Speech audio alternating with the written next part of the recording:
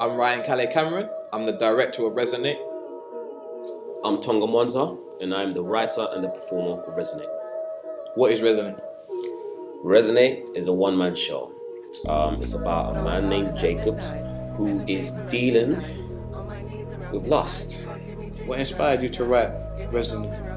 This subject matter is not really spoken about, talked about amongst young men. It's very dear to my heart, you know, as young men. We don't really talk that much, you know what I mean?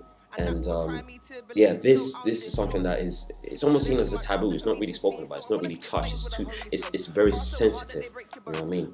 And I wanted to shed light on it. And I wanted to, you know, bring an understanding on this subject.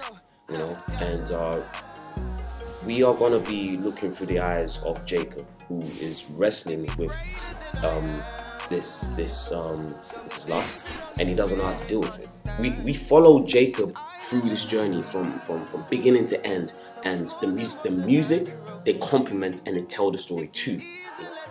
As an artistic director, a big part of my job is to find the best talent, to find emerging talent, and most importantly to find the best stories out there and the best storytellers. And I'm always looking for what's different. How are you telling this differently?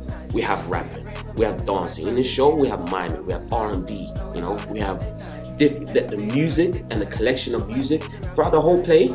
It's very lyrical. What it was for me was the way you were telling it, was the subject matter like you just touched upon. Hijacking my mind, forcing me to drag myself into an invisible cage of isolation. It was like, okay, yeah, we can add to the canon of what it means to be young and to be black right now with a story that I've never heard done before. We've definitely thrown out the rule book with this one. Like I just said, the way you tackled it, in terms of the form, in terms of what we can do to, I always want to be able to go, okay, cool, this is the rule book, we've learned that, let's rip it up.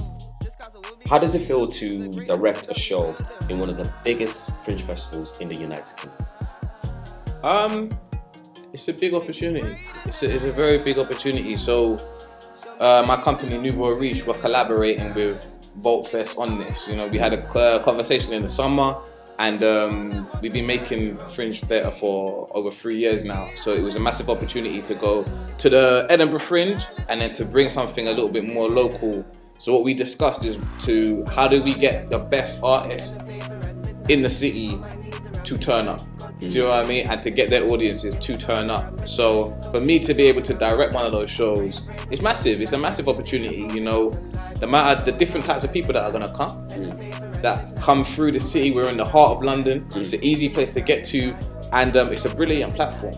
You know, there's been so many shows that have come to the Vault Festival and gone on to Edinburgh or gone on to New York or Chicago or India. Do you know what I mean? So for me as an artist, I always want to be in a place where people can come and see what I do. Do you know what I mean? I don't even like talking about it too much. Even this interview was a lot for me. I don't like talking too much. I'm like, yo, you want to know? Come and see what we're doing. Because I believe myself as a director, as an artistic director, Nouveau Riche, we're doing big stuff. We're doing exciting stuff. And it was an exciting project. So as much as it was an honor to do it at the Vault, it was an honor to do it in general.